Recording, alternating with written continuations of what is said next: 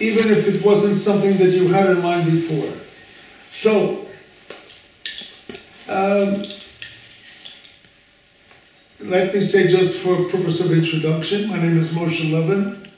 I was born in New York to a pure Litvak father who was born and raised in Jonava and came to and left in the 1920s, and to a mother whose father came from Seirijai in Lithuania, and I grew up in a community post-Holocaust, but immediately after the Holocaust, in the 1950s, that was regarded as a Litvak community. Whether they were all Litvaks or not is beyond the point, because there were what people we called Galiciana and Polish, etc. But everybody wanted to think of themselves as a Litvak because it was a symbol of intellect and learning and study.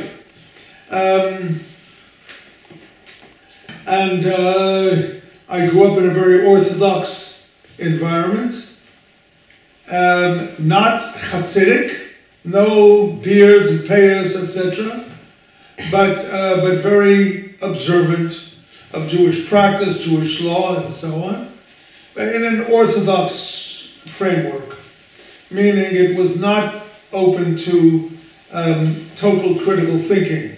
There were axiomatic principles which we were expected to accept and to believe. And my goal in growing up was to be a painter, an artist. Wow. And a strange circumstance occurred when I was around 12 years old, when I was learning about the Holocaust, etc.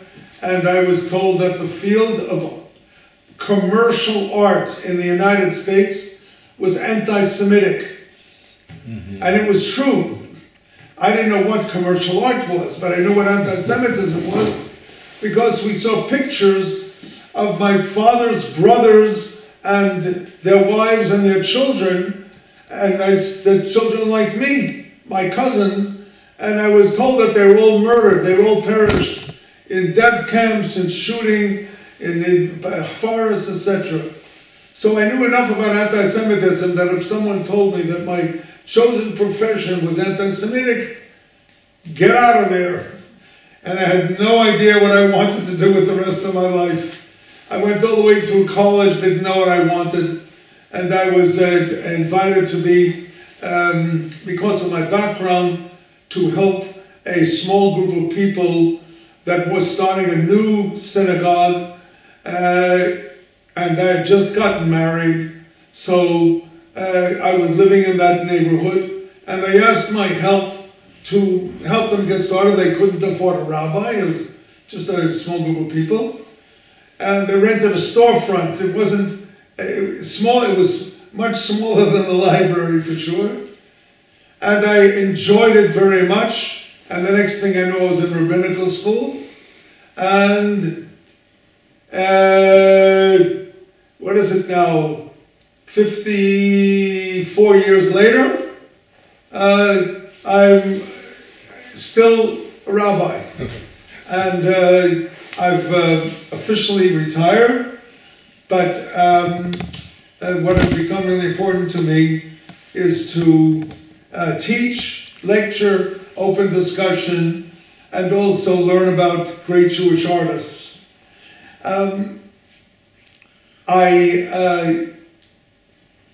Earlier today, I did a foolish thing. His sons had a little scooter outside that's built for children, not the fancy ones they have on the street that have brakes. This was just a scooter. And like a fool, I got on the scooter and I went down the hill and I said, this is wonderful. And then all of a sudden it came to the bottom of the hill. I didn't know, there's no way, how do I stop? Upside down, I turned over and I got a little bruise here, but I got a bigger bruise over here. Whoa. In here, it hurts me a lot. And in your hand. So this is very good for me, because when I'm engaged in study, I don't feel the pain. If we didn't gather tonight, I'd just be sitting there worrying, hurting. So I'm glad we have the opportunity for this. Well, the second question is, what really should we study? I announced a topic, and Jonas very correctly says, we should start with that, let's cover that. If anybody came because of that, they have a right to hear about that. And I'm prepared to share with you the essence of my talk, which is the basis, which is the, well, I'm going to even give it a little introduction. This afternoon I took out one of the books that used to be in my library. Many of the books here were my library over the 50 years that I was a rabbi. And I donated them to the Vilnius Jewish Public Library. No, they are in the boxes because they are being processed and cataloged in the National Library. Usually all those shelves are filled up with his books donated by Moshe. And so I went to visit my books, I put one out, and I was reading an introduction to the great Jewish philosophers of the 20th century. And the introduction written by the scholar who collected this is really had a great understanding, makes the point that in every century, and in reality almost every generation, Jewish philosophers responded to the intellectual or philosophical needs of their generation. So he goes back to the issue of Philo with the Greeks and Jews living in Alexandria, which was the Greek city in Europe, very heavily populated with Jews. And he goes back to that period and he says the need at that time was to combat the competing philosophy of Hellenistic Greek culture that looked down upon Jews as being old-fashioned or whatever, etc. And the writings of philosophers were responding to the concerns of Jews then. And he goes and traces it all the way up to the 20th century. He goes through the early Middle Ages, he goes through the later Middle Ages, he goes through the Age of Enlightenment. And I realize that as an introduction, his point is that every generation, and certainly every century, faces new challenges as to what it means to be a Jew. And why be a Jew? He stops at the end of the 20th century, where the major concern was dealing with the conflict between religion and secularism, or science. And he shows that the philosophers of the 20th century worked very hard to explain Judaism in very rational terms. What he does not do, because it was published over 20 years ago, what he does not do is, what's the challenge in the 21st century to being Jewish? What does it mean to be Jewish? What are the conflicts, etc.? And I have to answer that question on my own, because I am a Jew from the 21st century. So, close the book. And I'll tell you what I think the challenge is now. The challenge now for the Jewish community is, what is the relationship between the Jews living in Israel, Israelis, and Jews living in the Western world in the diaspora? What is their relationship to each other? Before the Holocaust, the center of Jewish life was not in Israel or in the United States. It was in Europe. Yeah. After the Holocaust, Europe went up in smoke, and there was no center of Jewish life. And so, two communities burgeoned, grew up. They they came of age quickly. The Jews in Israel and the Jews in the United States, Canada, England, parts of South America, and some other places in Europe.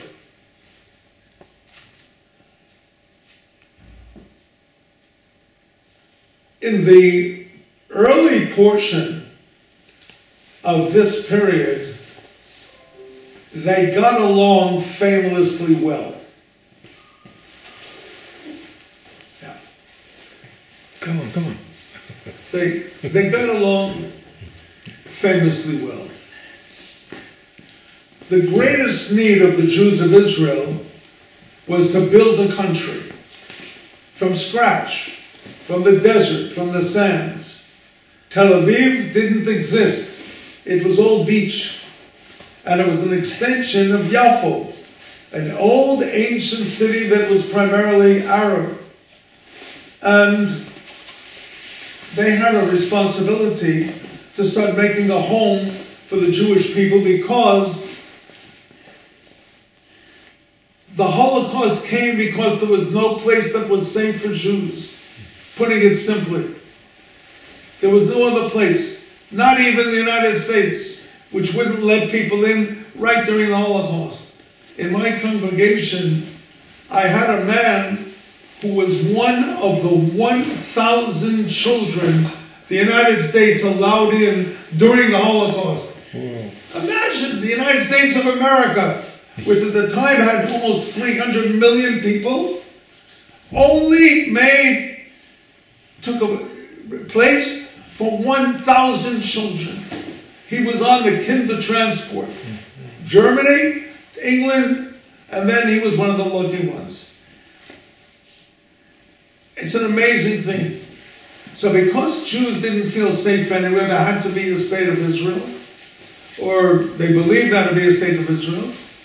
And the Jews in Israel, their job was to build that state with houses and shops and commerce and schools and a health system and colleges and universities and police and military.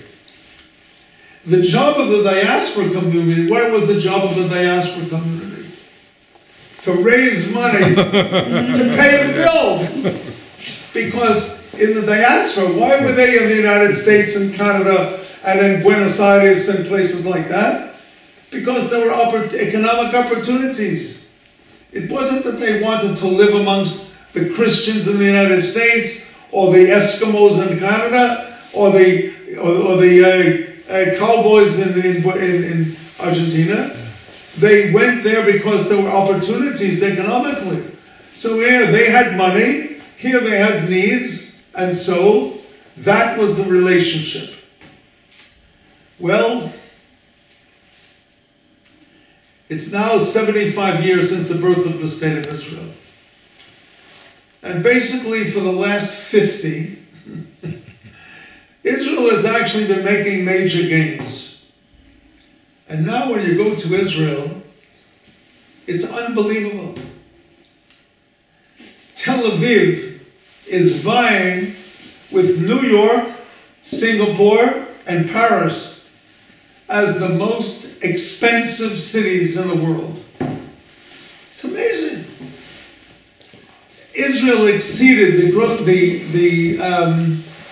not the gross national product, but I don't know what the term is for the average income of citizens in the community or residents in the community. It exceeded England about, I think, at least 12 years ago, maybe longer than that. It's a leader in science and technology, in computer chips, not just diamonds. They've been exporting flowers to Holland. They're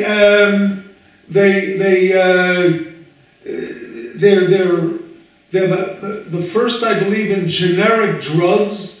Tremendous amount of medical research, and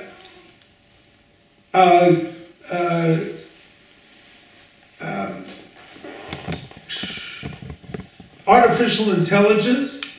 They've got companies now that are being bought by companies in the United States, but now Israeli companies are buying some of the companies in the United States. It's absolutely amazing. See what happens when there's no artificial intelligence? They don't know somebody, they thought that nobody's here and the lights went off. Okay, so. No, it's not me. I'm thinking that Israel is the most expensive country in the world because it's the level of the life. The level of the life. The level of the life, I think, is not like people living not so. The salary is not so big, and of course, it's a lot of money going to military. And it's not expensive, not because it's very good. I think it's not very good position in Israel in the world. It's expensive because I lived in Israel, my son lived in Israel, and now it's not so easy it's how to say it. If you say that it's plus, I think it's not very big plus. It's, because I don't hear, I read lips and it's far away. Somebody has to tell me. It's not such a good life in Israel. What companies? He's saying it's not such a good, easy life in Israel, in his experience. Life in Israel is not so good. No, not so easy. Not so easy. I mean the most expensive Israel is now the most expensive country in the world. But it's not so good for Israeli people. Yeah. It's not so good for the people. Very good. That's an excellent point, and that's going to be something of what I'm going to be talking about. So let's keep that in mind, that Israel is a tremendous success in the field of, as a country, as a nation. It's called the startup nation. But let's keep in mind that there are issues of poverty in Israel, tremendous gap in income, growing, and even young professionals are finding it impossible to have the money to be able to buy an apartment, let alone nobody thinks about a house. So, yes, it's one thing when you go to a restaurant and you have to pay $50 a person for dinner, that's making it expensive and more if you want to have wine, but it's something else that people can't afford to go to those restaurants. So, your point is well taken. I'm going to deal with that. But the reality is, the one thing that Israel doesn't seem to need anymore from the Jews in Western democracies is charity. Israel bonds, donations, support. Mr. and Mrs. Jacob Goldstein from Baltimore, Maryland, will donate this wing to the new library, to the hospital, etc. Today, if Mr. and Mrs. Goldberg say, we want you to make research in the hospital for a rare disease that our son died from, the hospital may say, Mr. Goldberg, we have other needs, and we would like to accept your gift, but you cannot tell us what to do. We will spend it the way we think, and because if we don't get it from you, we'll get it from somebody else, even right here in this country. Meaning, the only point I'm making is that what the Jews of Israel depended upon from the Jews of the diaspora has shrunk in its needs. For a while, it was not just money, but more important than that, it was diplomatic influence. It was, we in Israel need you Jews in the United States and in Canada and even in Central America, etc., with your embassies. We need your support in the Parliament or the Congress or the UN to make sure we have enough money for defense, to support us in our research, etc. Even now, there are voices in Israel that are saying, we don't need you American Jews to try to influence your congresspeople to support us. Because we can get along without the support of the United States. Now, I'm not going to argue whether that's true or not. Very doubtful. But when you hear that kind of a statement coming from leaders in the government that have become a part of that right wing under Benjamin Netanyahu, you realize that there is a feeling in Israel of less need for dependence from Jews of the diaspora. Let's go to the other side. What did the Jews of the diaspora need? Well,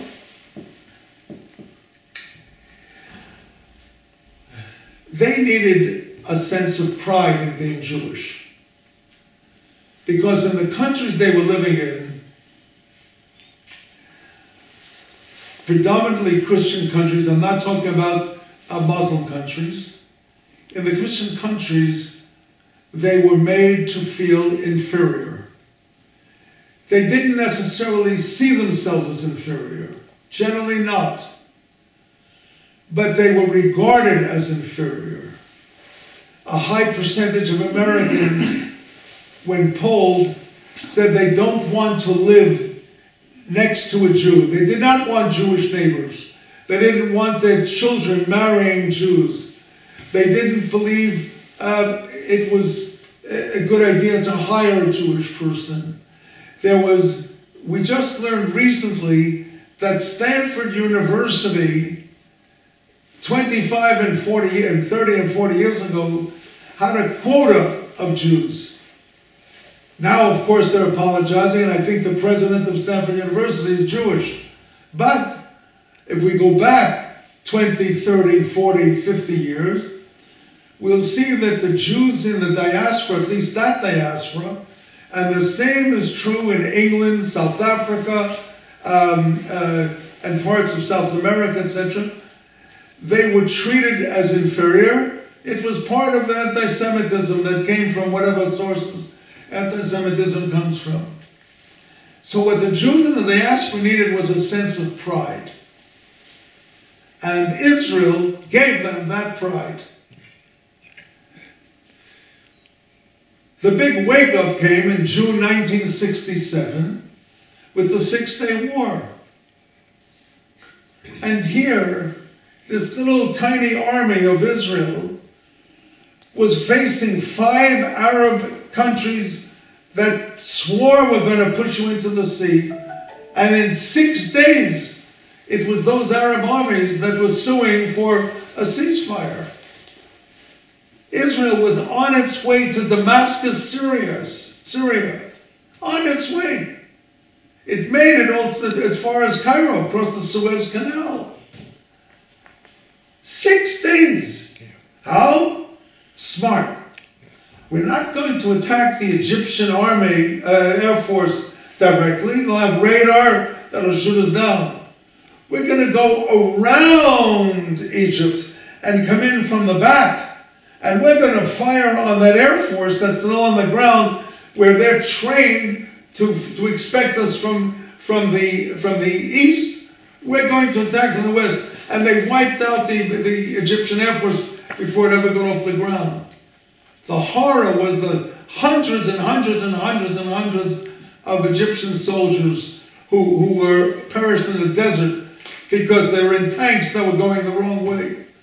And they even outsmarted the Syrians from the Golan Heights with the spy Eli Cohen, who advised them. He was an Israeli spy, and he, in Syria, was turned to for advice for warfare by the Syrian government. And he came to the Golan Heights and he says, you know, you've got all of your soldiers lined up in these bunkers. It's so hot. You should plant palm trees over the bunkers for the shade. And then he gave the information to the Israeli intelligence. And when they were fighting the war, they knew exactly where the bunkers were because they were beneath palm trees. So they astounded the world with the 6-day victory. And Jews became very, very proud. I remember when I went into the Air Force during the war in Vietnam, how the American Air Force pilots, when they learned that I was Jewish, they didn't say, oh, I don't want to live near you. They said to me, your boys are great.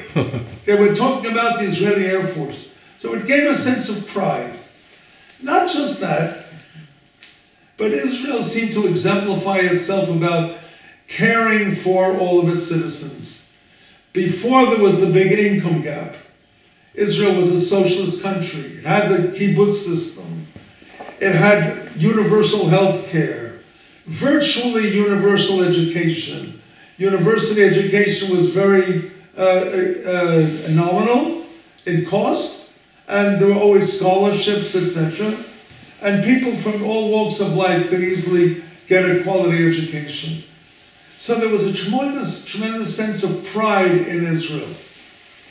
And it made American Jews, Canadian Jews, British Jews, South African Jews very proud.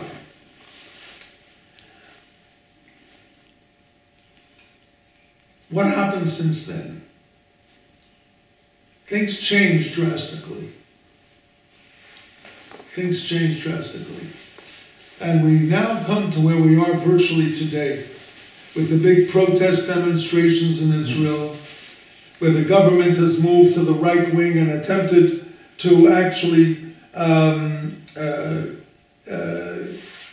propose a limitation of the Supreme Court and the judicial system. And ultra-Orthodox, that used to be a tolerated minority, has now become very, very strong and very powerful in the government. They have 20% of the population and well over 30% of the small children in the early elementary education, first, second, third grades. They're well over 30%, which means, and they get married at earlier ages, and their birth rate is 5-6 times that of a secular Israeli. So now they realize they have tremendous power in the government. They're able to hold the government by the neck and demand money for their schools and their programs, etc.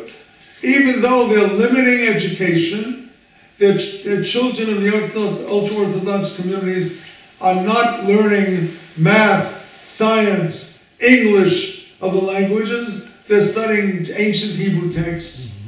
And they're not serving in the military. And their women don't get much of an education. And so they're developing more control. So there's tremendous conflict within Israel in that level. Across the ocean, in the Western countries, the Jews living there no longer have a need for the pride, because they found that they're accepted. President Clinton and his wife Hillary have a daughter who's married to a Russian-born Jewish guy, and they get their picture on Time magazine for the wedding. He's wearing a talit. President Trump has a daughter who married an Orthodox guy and she converted. Mark Zuckerberg is a big name in the field of social media, and Steven Spielberg in films. And there are many Jews who have made it into the mainstream and are symbols of success. So Jews in these countries are no longer dependent upon Israel for pride. In fact, my guess is the same thing has spilled over here, in both the countries and in Europe. Why? Zelensky. Yes. Is it a secret that Zelensky is a Jew? No. But he's in reality the most popular leader in the world today. Yeah. Not the strongest. Biden is still sitting in the White House. But in terms of a popularity contest, of respect or of admiration, etc., this Jewish comedian became the president at the biggest crisis, a crisis that the United States and England and France, etc., none of them know how to handle. These are the countries that made peace with Hitler. Not Zelensky, not Ukraine. So that they don't need Israel for their sense of pride. So their reasons, they're dependent upon each other, their dependency upon each other has moved away. Where are they now? I said the biggest question for 21st century Jews is, what is our relationship between the state of Israel and the diaspora?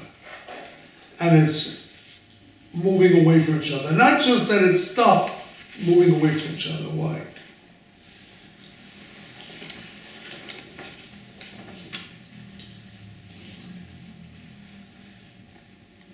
I didn't see this in official documents, but somebody that I trust very, very much with his knowledge, high up in the Israeli educational system, who works with groups of youth in Israel, with teachers, training programs, and with diaspora Jews coming to visit Israel, teenagers, etc. He said that there was a poll taken amongst these young people, and they were asked this question: if you had to choose one or the other in a serious question, which one would you choose? If the decision is made where people will be divided between perpetrators of horror, of genocide, of murder, and victims of genocide, of horror, of murder.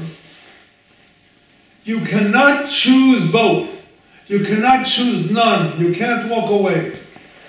You have to choose one side or the other. Would you choose to be a perpetrator, or would you choose to be a victim?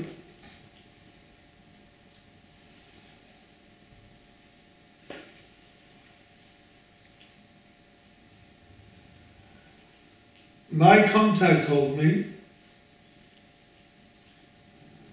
that all of the Israeli youth in that poll chose the same answer, and all of the American youth chose the other answer. No exceptions. Mm-hmm. What were they? What were their choices? What did the Israeli youth say in answer to the question, if you had to be either a perpetrator or a victim, which would you be? And what did the American youth answer? The Israeli youth, you have any ideas? My guess would be that Americans have chosen to be a victim. Correct. Yeah. The American Jews chose, not that they wanted to be, but I would rather be a victim than a perpetrator. Yeah. And the Israelis were the opposite. Yeah. I don't want to be a persecutor,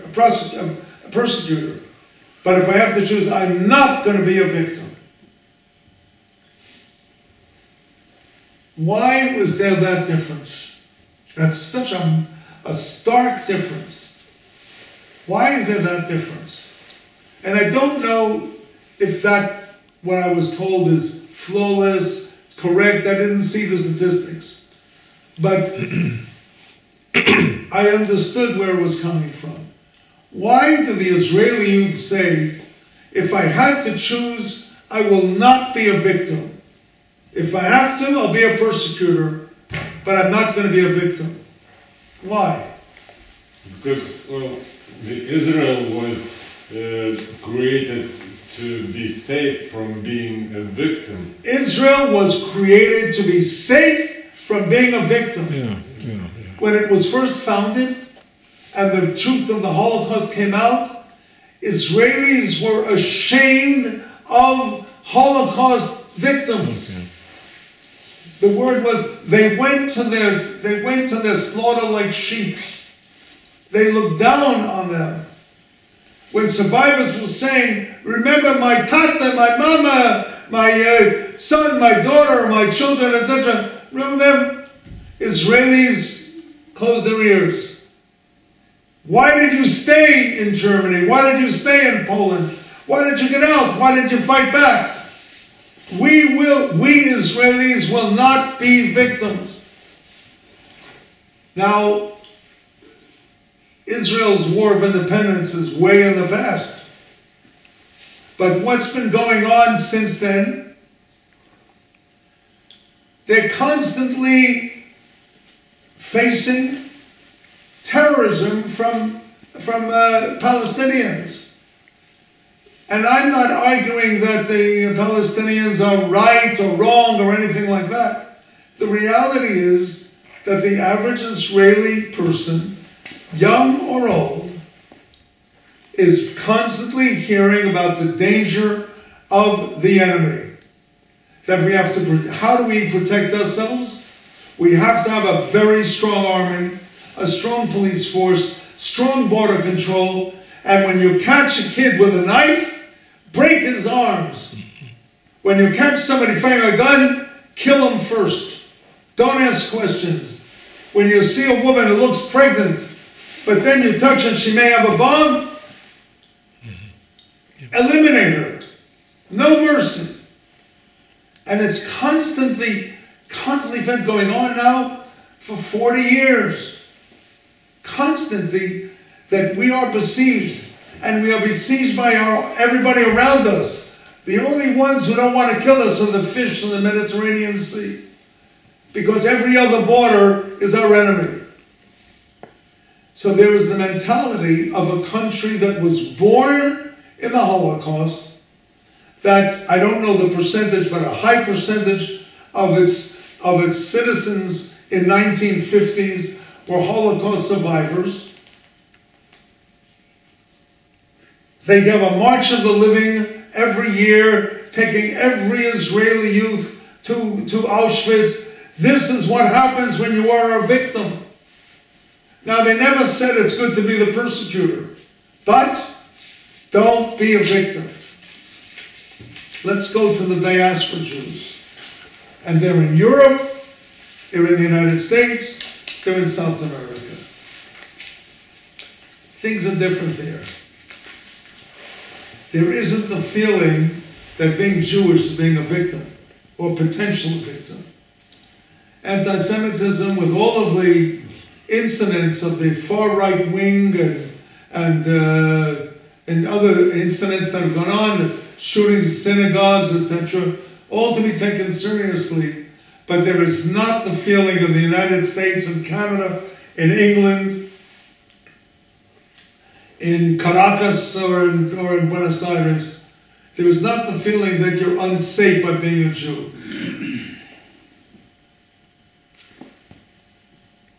What has happened is that Jews in the diaspora have acculturated into the Judeo-Christian values of concern for the underdog, for the underprivileged. When you reach the point where you have the money it takes to go to a fancy restaurant, to buy a nice car, to go on a vacation, etc., you make two choices. Am I going to continue to feed myself alone, or am I going to share? Am I going to amass as many toys as I can, or am I going to help out the people who don't have enough to eat? And the Judeo-Christian culture of Western civilization is help those who have less than you do. So they became active in the civil rights movement. Very, very active. Way higher than their percentage of the population. They became active in charities. First they were building hospitals so Jewish doctors would have a place to practice. After that, you see the Jewish names as donors in hospitals and concert halls and operas, because help out other people.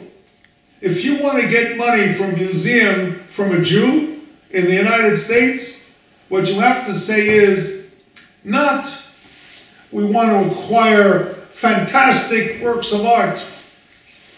You have to say to them, we want to make it possible for underprivileged teenagers from the black ghettos and the Latino community, we want to make it possible for them to come free.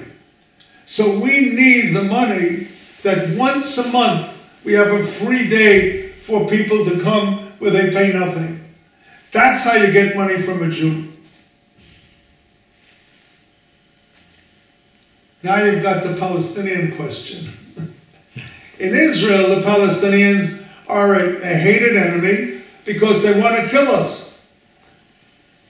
In Western civilization, the Palestinians are that poor, underprivileged, oppressed people who live under Israeli occupation.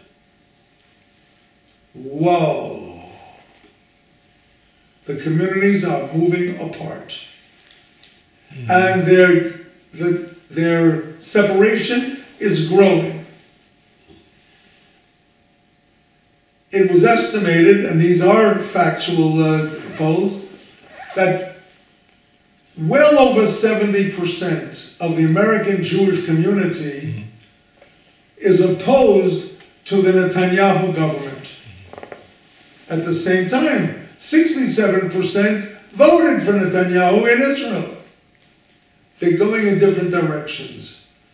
When the protest demonstration started in Israel, people against the attempts of the right wing to limit the Supreme Court and judicial system, hordes of American Jews started to join that protest movement in Los Angeles and New York and Philadelphia and Baltimore and San Francisco, etc. And they came wrapped in Israeli flags. We're going in different directions. So, I now want to come to a conclusion. Because my conclusion, I think, is a statement about conflict resolution. The story is told of the rabbi who was approached by two people who were in a very, very angry dispute with each other. And first the rabbi listens to one of them. He hears a story. And he says, "You're right." The fellow leaves, the other fellow comes in, he tells his side of the story. And the rabbi says to him, "You're right." Meanwhile, the rabbi's wife is in the next room. She overhears the whole thing. She says to her husband, "These two men are diametrically opposed to each other. How can you say you're right and you're right? It doesn't make sense." And the rabbi says to her, "You're right too." What's the point of that story? The point of that story is, in a conflict, most of the time, not always, but most of the time, there is justification on both sides. Democrats in the United States are still trying to figure out, how did Donald Trump win the 2016 election? Doesn't make sense. He got elected by a large contingent that said we believe in family values, and he is proven again and again he's the worst example of family values. His treatment of women, his attitude towards marriage, his disrespect for people, name-calling, etc. Family values, but they voted for him.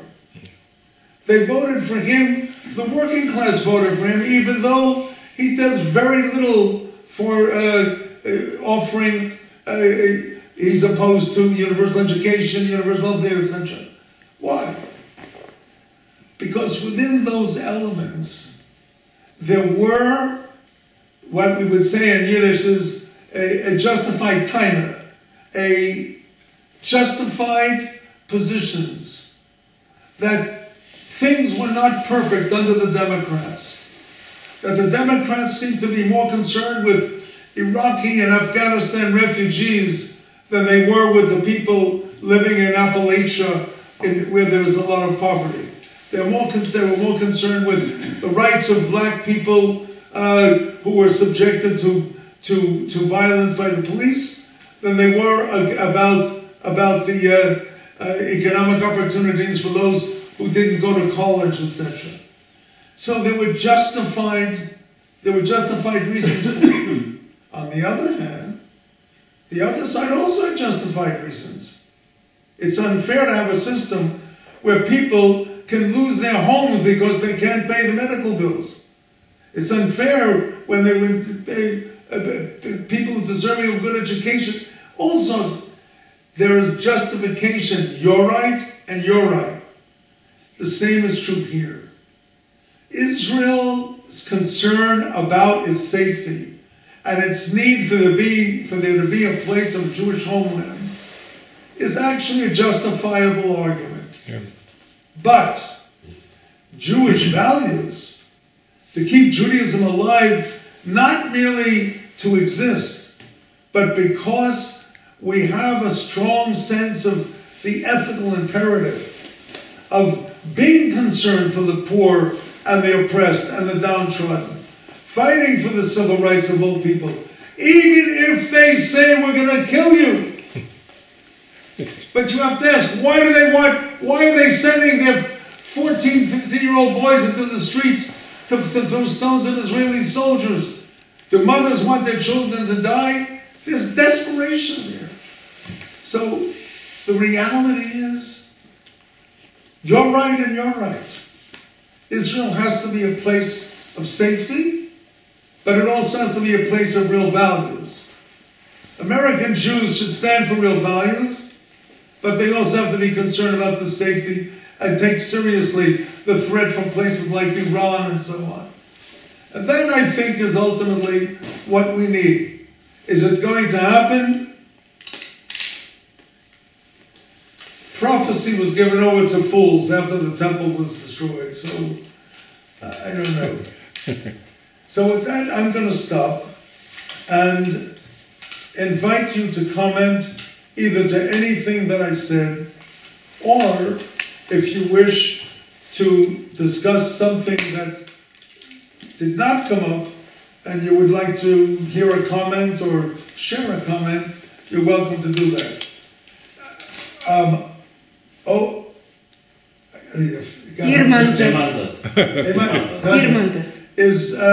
Works with the European Parliament, with the EU, in an administrative capacity, and he said that one of the reasons I brought him here to the library tonight is the hope to be able to learn more about how the United States views the world situation. And I'm telling you, we hear many things in support of the Ukraine, and from a minority, we hear support of Russia, but usually that's a little complicated. Yeah. But I am shocked and amazed to see wherever there is a flag of Lithuania, there's a flag of the Ukraine. Yeah. To go to the museum that Levinas took us to today, that is holding on to art from Kiev and Lviv and displaying it, and they probably have more in the basement than they have on the walls. There's tremendous support for the Ukraine. Yeah. The United States has the power to swing that war, and it has its concerns about China and Russia and a Russian alliance with China. Deeply concerned, I think Biden's in a very difficult situation, but there's a lot to talk about there. And other questions come up, you're welcome. If I can ask you, what you said is very interesting because it comes to my mind about diaspora and the country. I lived abroad for the last 15 years in Luxembourg. Mm-hmm. So I was diaspora. Right. And now I'm trying to get my feet on the ground in Lithuania. It's my third week in Lithuania. So I'm new. And I can tell you, it looks very nice. It looks wonderful life in Vilnius. but it's so expensive. I cannot afford to drive a nice car. I'm walking. I have a bus ticket. I cannot buy a car because my car is the ugliest one, the old car. I'm renting, and I'm not complaining because I'm also renting a nice place. I would like to buy a flat, but I see that the success of Lithuania, especially Vilnius, has been rising as fast. And let's say in Luxembourg, every year economy grew maybe 1 or 2% per year. And in Vilnius, for the last 15, 20 years, it was 5% per year. And now Vilnius overtook. I see that it's more fancy restaurants in here. If you have money, you can have a better life in Vilnius than in Luxembourg. So my question is how to adapt. What is the best way to adapt? If I was diaspora and now I want to go back to connect to my motherland. What is your tips and advices from looking back in your country, Americans who lived in America, how they adapt, how they start their business? Because what you mentioned is very true. In Tel Aviv, it's so expensive. Yeah. I think it's way cheaper to buy somewhere in Colorado apartment than in Tel Aviv. So what is your suggestion? How can diaspora be integrated back to the motherland? Yeah, it's a very good question, and it's a question I'm sure that's being asked in many, many parts of the world. I myself was shocked when we traveled to see countries where I would have come as with American with $1, everything was so inexpensive, and not anymore. I don't know if this is going to be helpful, but I'll share with you two things that come to my mind. One is we have a former labor secretary by the name of Reich, a Jewish guy, was the Secretary of Labor under Clinton, and it's continued to remain in the forefront of this field of labor. He wrote a book called Saving Capitalism. He believes in the capitalist system, or at least that there's no better alternative, but he says we cannot have unbridled capitalism. We cannot have an unlimited capitalism whereby you'll pay someone, it used to be $1 million to dance for 30 seconds in a television commercial because they're famous. And meanwhile, there's somebody else who's working as a plumber for the city or something and barely has enough money to support the family. It's no longer $1 million for the 30-second commercial. Now it's $30 million. It's gone completely haywire. Do you have the ice cream company Ben & Jerry's? Do you have that here in Lithuania? Not here. There's an ice cream company in the United States that was started by two Jewish boys in Massachusetts, Ben and Jerry, and it was called Ben & Jerry's. They made a tremendous success. Yeah, I don't think their ice cream was really any better. They made a major success because they came up with unexpected names for the flavors. So, for cherry ice cream, they called it Cherry Garcia, after Jerry Garcia, the guitarist. They came up with very funny names that people remembered and really cute, and they took off. They had a rule in their company. No one, including themselves as the owners, could make more than 17 times the lowest paid person in the company. So if somebody made $100 a day, they could make $1,700, but they couldn't make $1,800. And that's a pretty big gap, but it limits it. And Robert Reich, the former labor secretary, is trying to see, is there a way of somehow putting a cap on what people can earn through taxation or through other means, etc. There are great inequalities in wealth in the United States that favor the rich. For example, you're talking about how much it costs you to rent an apartment. In the United States, if you buy an apartment, it costs less than if you rent it. Why? Yeah. Because the government allows you to deduct the interest on the mortgage from your taxes. So that's an example that favors people with money. Why don't they allow people who don't own? Let them at least deduct their rent. No. So they keep low-income people down, and people with income get more. So there are ways in which a government could start putting some sort of brakes on capitalism. We have a situation, I forgot, probably intentionally, of this, Bezos I think it was. So much money. He built a yacht, an enormous yacht, custom made. When he finished the yacht, he had a girlfriend. The girlfriend wanted a helicopter for the yacht. The yacht did not have any place for a helicopter. So what do when you have a big yacht and a girlfriend who wants a helicopter? He built a second yacht to follow him that has a helicopter pad. There's an issue of when is enough enough. The second thing I have to say about it is a really tough answer. But the only thing I can think of is we have to take a lesson from some of the most desperate immigrants in countries like the United States.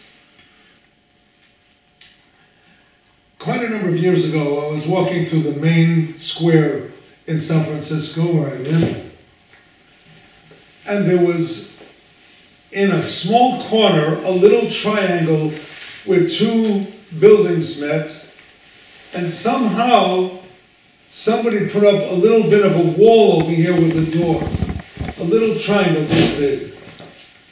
And the sign was sandwiches or something.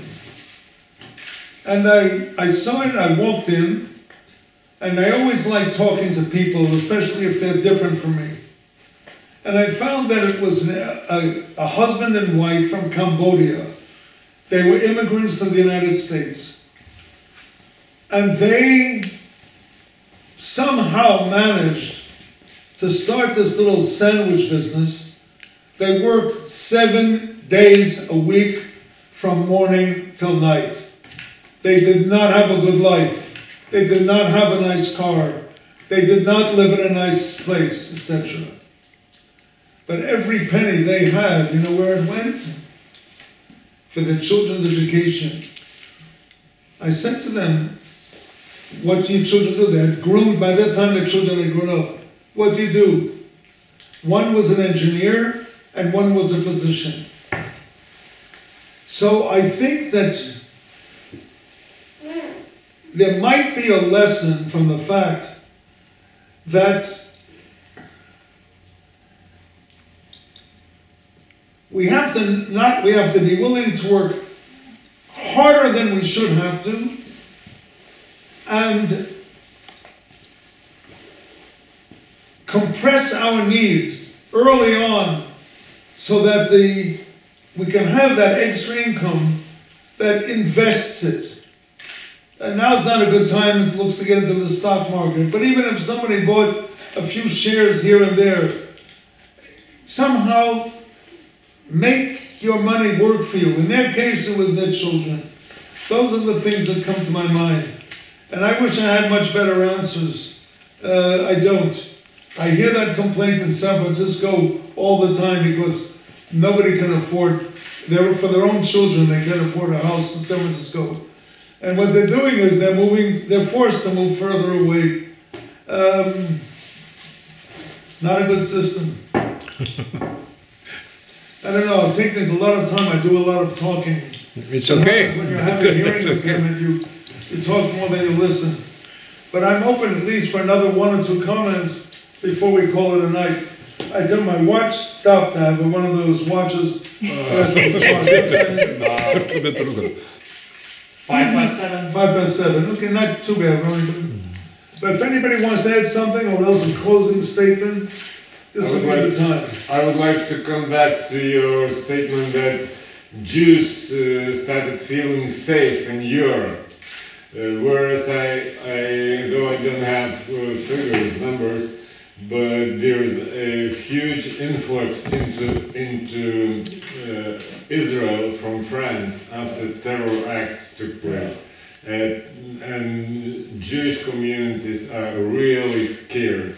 The same in Berlin and in France. Oh. Yeah. So I think that Levinas is quite correct. And the opposite is also correct. Politically correct. The move from France, which was very substantial. There are communities in Israel now where the signs are first in French and then Hebrew, and everybody on the street speaks French. There are so many French Jews. Here's where I'll differentiate. The danger in France did not come from the French people. It came from Muslim people, from Arab countries and places connected to Arab countries. They came to France, and they brought with them, and they were low-income people, without the kind of education to compete in the French society, without the French culture, without the French standard of living and expectations, and their lives are very poor, desperate. And when you have people collectively desperate, they come to the conclusion that there's no way out of their ghetto, they turn to crime and violence and hatred. Barbara and I were in Berlin, it's got to be 10 years ago, maybe more. And we met with a woman who's an expert. She was the head of the American Jewish Committee in Berlin, which served all of Europe. And we asked her about, like, what's life like in Germany, etc. And she said, we are facing a potential bomb because we have a lot of people from Turkey who have immigrated here, and other Muslim countries is coming, and the German people don't want to allow them to integrate. German people don't want to live, they don't want them living near them, they don't want their kids in the same school, so they're in their same neighborhoods with their same people, in their own schools, and they're stuck there. Inferior education, inferior living standards, etc. And the more inferior their living standards, the more the German people don't want to let them integrate. We are building in the potential explosion. There's going to be a time where they will explode outside of the ghetto, and we'll see crime and etc. What I think was going on in France was not French anti-Semitism, but Muslim anti-Semitism or Arab anti-Semitism that had a growing influence in France because they became a larger and larger group of the population. And a proof example is Sweden, Malmö, Sweden. Malmö, Sweden saved Jews during the Holocaust. It was a great place to be a Jew. I met Jews who, after the Holocaust, went to Sweden and they didn't want to leave. They stayed there. All of a sudden, there were incidents in Malmö, Sweden. And then, when I traveled to Sweden with Leonid, we started to find out they feel very unsafe. All of a sudden. Why? An influence of Muslims from Arab countries had come to Malmö. Not to Stockholm and not to where they make the Volvo, but to Malmo, probably because it's on the coast.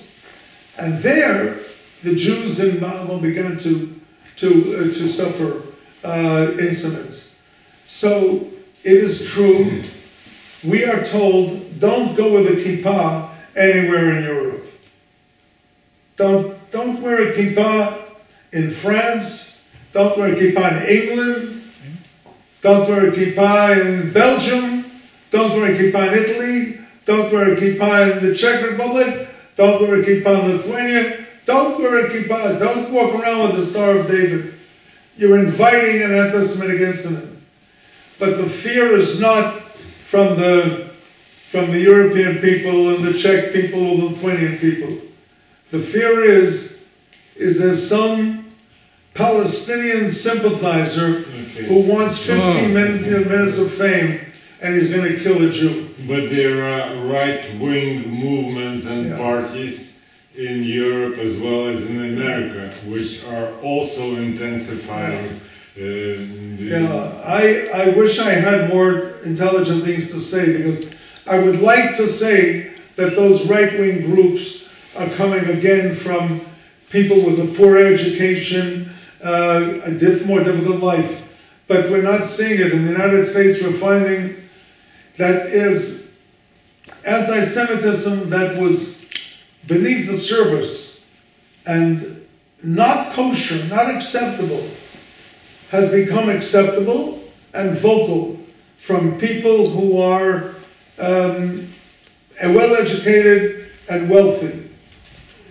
And many of the analysts in the United States blame Trump because he normalized or legitimized hate speech. He didn't come out hating Jews, but he came out with hating Democrats, hating women, hating this, and he began to say things that in the past you may have thought, but you didn't articulate them. And he gave the microphone to right-wing extremist groups. And you can't really blame just Trump, because it came out in Hungary, and it's come out in Italy. It's extremism is on the rise. And Austria. Austria, yeah.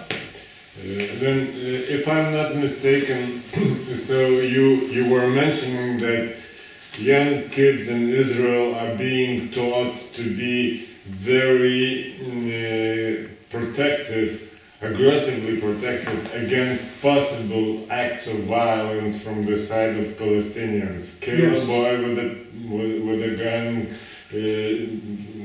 will slaughter a pregnant woman if you suspect her bearing explosives, etc. But on the other hand, I hear that Palestinians upbring their kids in the very same way. Since he is 4 years old, he carries a AK machine gun, and he is being prepared that the best thing in life he can do to kill a Jew. So, very good point. I hope everybody understands what you were saying, and I have an important response.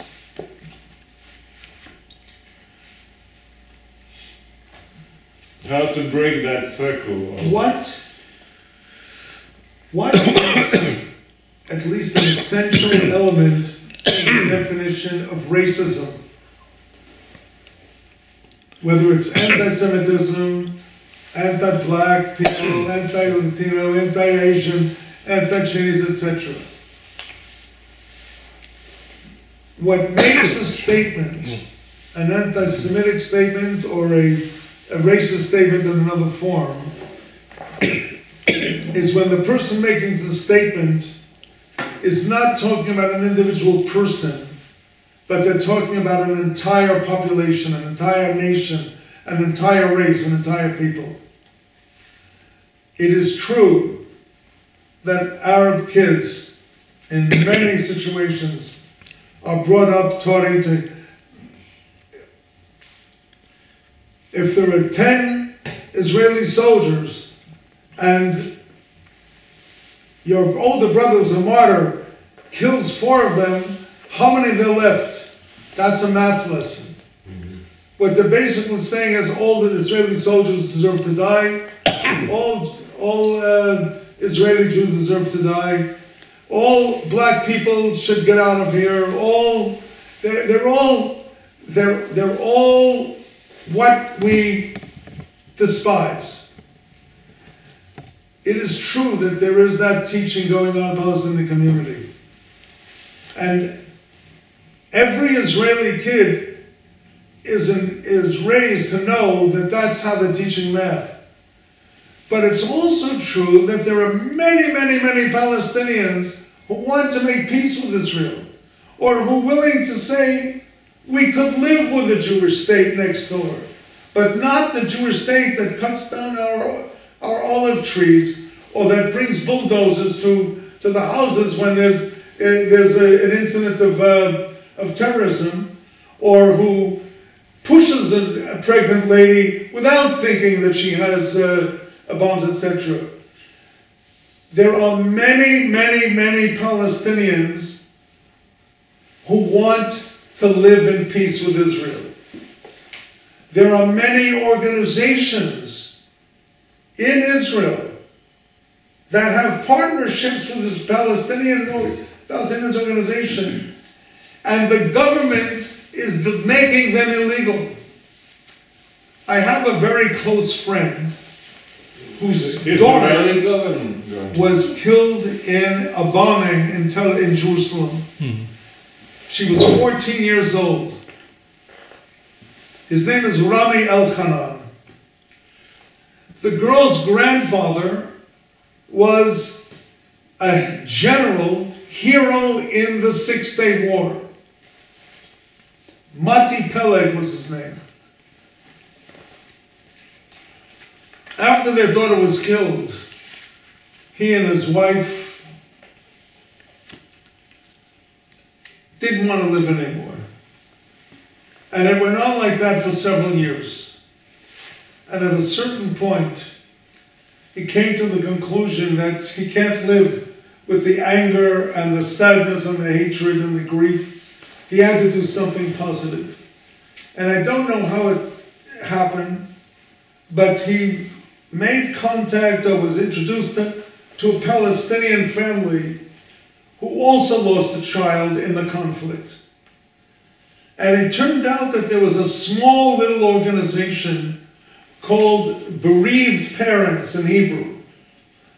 Palestinian and Israeli parents who have lost children in the conflict. They formed a group just to talk to each other and to hear each other's stories and to exchange their feelings of sadness and grief, because their point was no one else knows what we feel but someone who experienced the same thing. His daughter, Smadar, was killed well over 20 years ago. Well over 20 years ago. His father-in-law, Mati Pellet, the general, became a leader in the peace movement, Shalom Achshav. Rami and his wife became very involved in these bereaved parents groups. And they began to have a memorial every year and gatherings, etc. And they now have a membership in the thousands. Doesn't mean there are 1,000 families, believe it, but the number of people that are connected with them. The government of Israel is trying to shut them down. The government of Israel has been trying to declare peace groups that are supported by the New Israel Fund in the United States as a foreign entity that should not have rights to be able to practice in Israel. Instead of working towards more peace, the right-wing government in Israel seems to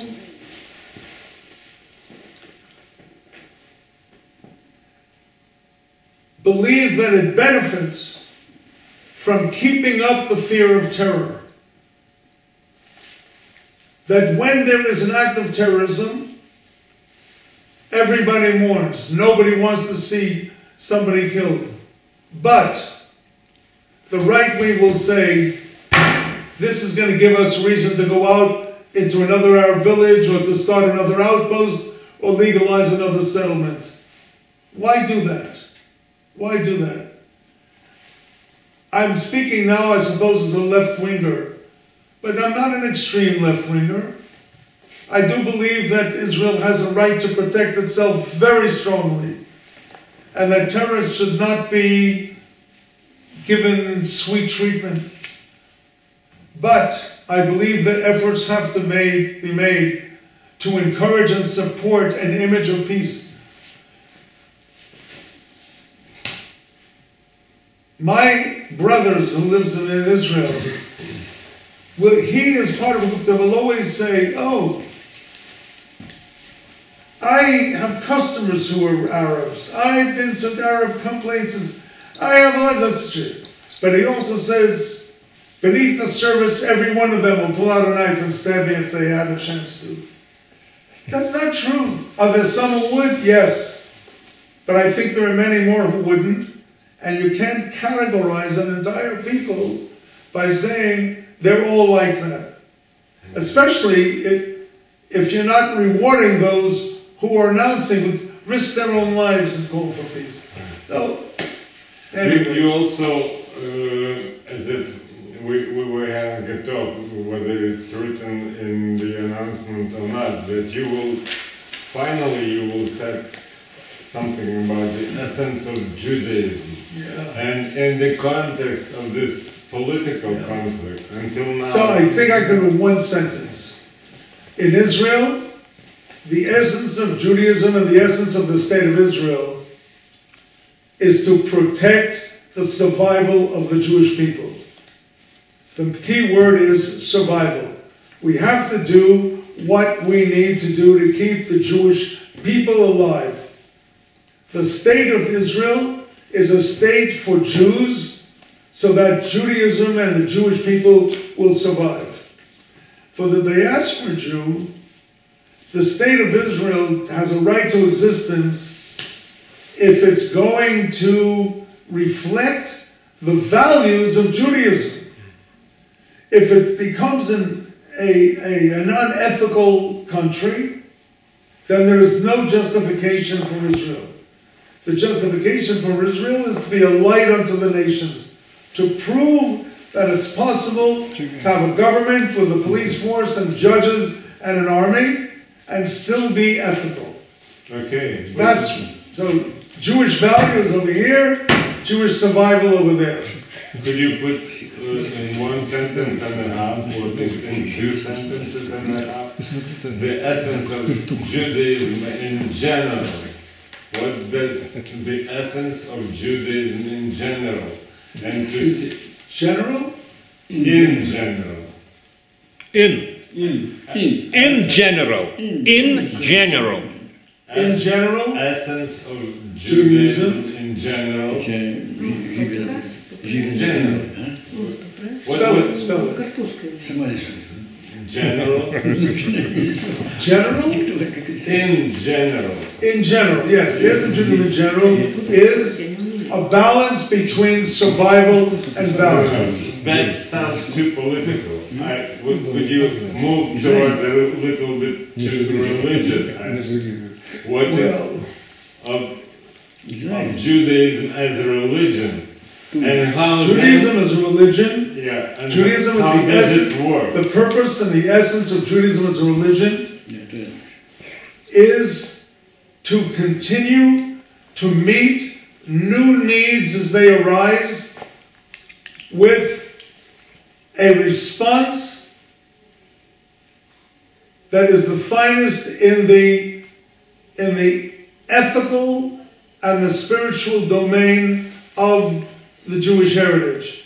In other words, the spiritual is the appreciation of wonder and awe in existence. This is what Heschel was teaching, and Buber was teaching and others, that the essence of Judaism in the spiritual domain is to constantly remind ourselves that each and every person is in a divine image, and even every moment of life is a miracle. On the behavioral level, it is to treat every other person in the world with the realization that they too are a miracle, and that they too are a reflection of the divine. Not just me, everybody else. And that, I think, is combining the values or the insights of the Jewish philosophers and the Jewish moralists. Okay, and how that spiritual essence is implemented in Israel and diaspora, you leave for ourselves to think about, right? Yes. Yes. But I would say that our responsibility is to live our lives individually with those truths. That I am a miracle of existence, and I must stand in awe of my being. I must stand in awe of that being. The realization that I have done nothing to deserve being born, and I must be eternally grateful for this opportunity, and it's not going to last forever. But Jews are so famous about arguing and discussing with God. There are jokes that God, there are three of us, and we're voting against you, and just joking. Yeah. So actually, the debate goes back to biblical times. There's actually been in the Talmud, there was the question, is it better to have been born or not to have been born? And the rabbis debate it, and they come out with a conclusion that I don't accept.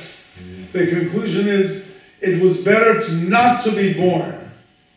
But, since we didn't have that choice, we have to live a life of reaching for perfection.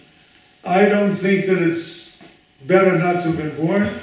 I consider myself incredibly, it's beyond my imagination and my comprehension that I exist. And the closer I get to the end of my life, the more in amazement I am that I exist. Because I realize that one day I won't exist. Maybe it depends upon the circumstances you come from. It's so easy for Muslims to say that you go as shahid because you will deserve and have better life there. Here you have nothing. You are very poor. You are inferior. And when you die, you will have, so many innocent women, and you will in paradise, and you have wine and everything. These are mistaken translation, because they promise not 40 virgin, but 40 figas. So it's a mistaken translation. The problem with that is that if someone says the spirit lives on forever, I can understand what they're talking about, and maybe so. But the description of that life after death is a denial of death. It's like, I will be rewarded with virgins. Why? My penis is going to be shriveled up into nothing. It's going to turn into dust. Well, my lips to kiss won't be there anymore. My eyes to see the beauty. My hands to fondle, the touch. It's a denial that I will die. If you tell me that there's a soul that lives on, okay. But then it can't live on loving chocolate ice cream. It can't live on wanting to have sex. It can't live on saying, what kind of pizza am I going to have today? Because that's a denial of death. And all the evidence is, when you die, there's no more pizza in your life. I have a question. What you said is very correct, and I do agree that life is a miracle. Yeah. Wonderful gift. It's better to be born. But again, if we have this precious gift, why are we wasting? Why we fight with each other? Why we start the wars? Why there's a war happening? Why cannot we, as a human race, there's a flaw, there's a something in our computer doesn't work. We can just enjoy, and there's enough place for everyone. Yeah. If we respect, of course, each other. Yeah. When I was younger, I used to have an answer to that question. I don't have an answer anymore. When I was younger, I used to think that evil is not something in and of itself. It's the absence of good. Like, what is cold? Is there such a thing as cold? No. What there is an absence of heat. When you take away the heat, the molecules, the friction, we feel cold. But it's not that cold has something. Heat has something. Heat has the molecules that are rubbing together. So I began to think of evil as an absence of good. But I can't satisfy myself with that anymore, because I see evil as, in a sense, tangible. I see what Putin is doing, and sending soldiers out on suicide missions, going to the prisons and saying, if you come out and fight against the Ukraine, you won't go back to prison. Sure, you won't go back to prison, because from here you're going to go to the cemetery.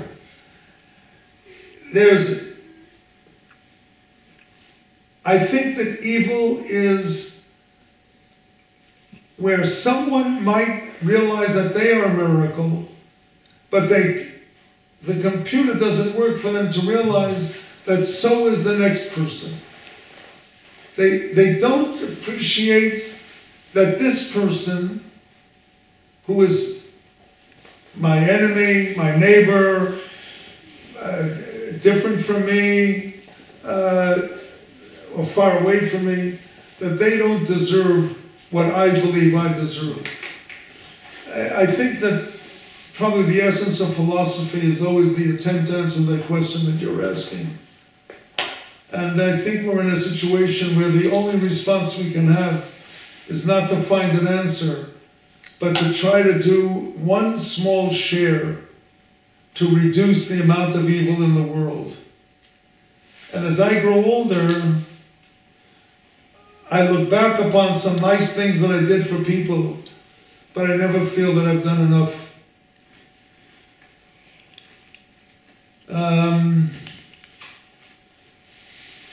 Okay, maybe someone else wants also to add something? I'm fine. No? See, that's the question you asked before. Yes, I have the question you asked before is the disparity between Israel may be the startup nation with high tech and artificial intelligence and generic drugs, but people living in Israel have a hard time because they can't afford the restaurants and the apartments in Tel Aviv. I think that a lot of people have a nice time too, because I live in Jaffa. I have an apartment. Sometimes I live in Jaffa. You know Jaffa, behind the Arabs. I live in Jaffa. Jaffa.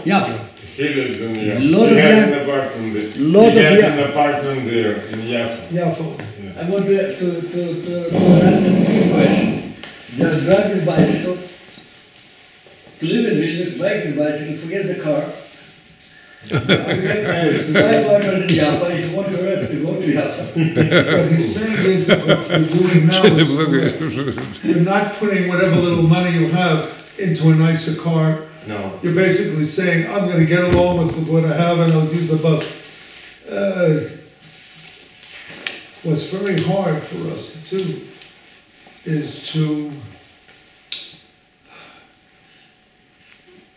when we see ourselves sacrificing, it's to figure out how we could still make our assets grow. What could I do to get over the line where I have extra funds that could start earning its money itself? And that's why the dream of so many young people is to start start up a company in their garage or the trunk of their car. They'll become Google, or in the black community, it's to become a basketball player. You know, it's hard, and especially as we get older, it seems as if we have less and less opportunity. But we actually have wisdom of experience that young people don't have. There is something beneficial for facing a challenge that you're facing and coming back here that somebody who's lived here the whole time doesn't have. And maybe it's that they're saying, I'm not going to worry about the future and spending what they have. I saw in the Czech Republic, young people, buying a beer for €8 or something like that, and I could tell that they don't have lots of extra in their lives, but everybody else is doing it, so I'm going to do it. And I think that we have experience that teaches us things that others don't have. But it's a tough question.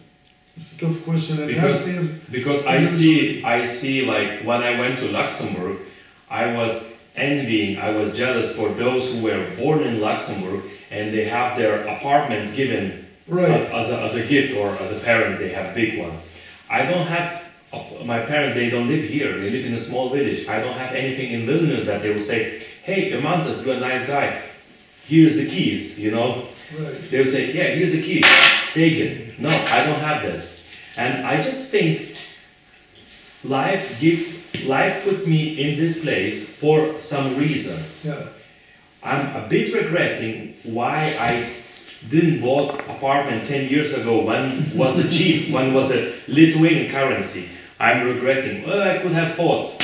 Yeah, but if people knew 10 years ago, it wouldn't have been cheap then. Everybody would have bought. Exactly. You're not the only one. They would have bought 10 years ago, yeah. But you're not the only one. Hopefully. You're not the only one. There's a million people who are saying, if only I had bought that apartment 10 years ago. Yeah, yeah. You have to be happy. You're not alone. Our 1,000 people. There are very wealthy people who are saying the same thing, except not for 1 million, but I could have bought that mansion for 25 million. Now it's 100 million. Yeah. You know? How do you deal with regrets? Or do you regret anything in your life? Do you have any regrets in your life, and how do you deal with that? Good question. I have had regrets in my life, but the way I dealt with it is that I realized that if I had ever made another decision other than what I did, if I had acted differently, one thing I know for sure and one thing possible. For sure I know I would not be who I am today, because I am a product of mistakes I made, or choices I chose, or choices I didn't choose. And I want to be me. I'd like to be me with more money, I'd like to be me with more health, but I want to be me. And if I had not made those choices, I would be different. And not necessarily better. The second thing is a possibility. I always keep in mind that if I had decided to stay where I was, and I've lived in about 4 different countries already, if I had decided to stay in the one that's the best place, the next day, I could have been crossing the street and gotten killed by a truck. Oh, yeah. And I imagine, this is fact, I imagine myself getting killed and then grabbing God by the beard and saying, "Why did you kill me? It wasn't my time." And God said to me, "All right, I'm willing to turn back the clock and you won't cross the street and getting killed. Instead, move from New York to Los Angeles. Are you willing to do that?" Say, "Yes. I don't want to be a dead person in New York. I want to be alive." And God says, "Okay, but there's one condition. You will not remember that I gave you that choice." So here I am. Nice. But you get with it? Excellent. That's the way I think. It's true. I think that way. How do I know what would have happened to me if I would have made the so-called right choice? I could be dead. We have to get out of here. Let's go, because I gotta look it up. Listen, I taught on Tuesday night. I gave a lecture on sex and Judaism. If anybody wants the papers, For sure, and if you sex can also. figure it out, Not only the pictures. if you can It's figure it without out, pictures. It's not interesting. and you can always come back and ask Sylvanus. There's no pictures. Moshe, but there's no pictures. Wow.